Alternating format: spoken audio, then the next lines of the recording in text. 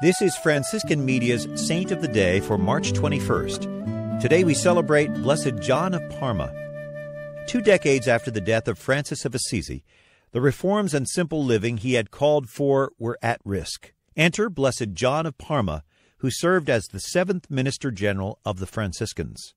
Born in 1209, John was trained as a philosophy professor before entering the Franciscans and being ordained to the priesthood. In 1245, he met and left a deep impression on Pope Innocent IV. 2 years later, when the Franciscans were electing a new minister general, Pope Innocent remembered Father John and held him up as the man best qualified for the office. The surviving followers of Saint Francis were pleased with John's election, confident that he would call for a return to the spirit of poverty and humility so evident in the early days of the order. As minister general, John of Parma traveled on foot to almost every Franciscan friary in existence. Sometimes he would arrive and not be recognized, remaining there for a number of days to test the true spirit of the brothers.